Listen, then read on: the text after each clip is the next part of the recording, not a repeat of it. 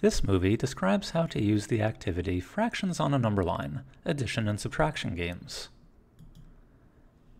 This activity comes with two special tools. We can find them by clicking on the Custom Tools icon.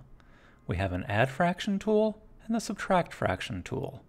These allow us to build segments on our number lines whose lengths are fractions.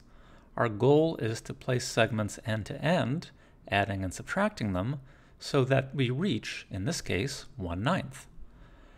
Now to make a fraction, we have a choice of numerators and denominators. And in this first game, they're limited to 3, 4, and 9. These are the only three numbers we can use as part of the numerator or denominator of our fractions. So let's start. I'll come back to Custom Tools and choose Add Fraction, and I'm going to create the fraction 4/9. I'll click on 4 for the numerator, 9 for the denominator, and that instantly gives me a segment of length 4/9. I'm going to add 4/9 to 0 by placing the left endpoint of its segment onto 0. When they coincide, the points light up, and I'll click to place the segment. Now my goal is to reach 1/9. Since I'm at 4/9, I'm going to subtract 3/9.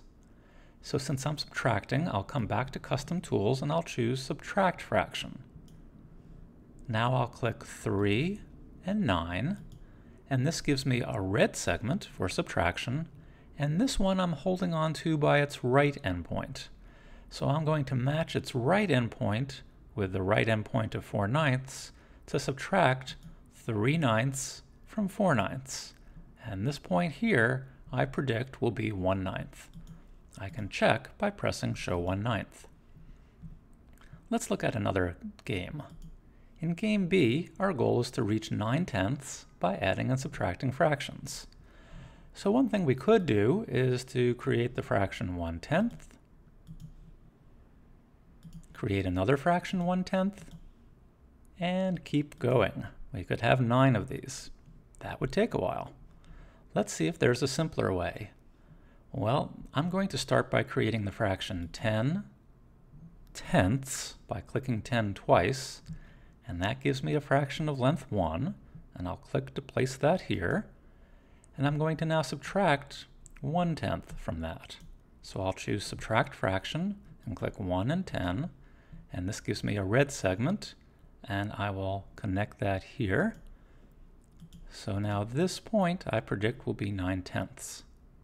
And yes, it is. There are a variety of games we can play, and when we reach the Make Your Own page, we can create our own games.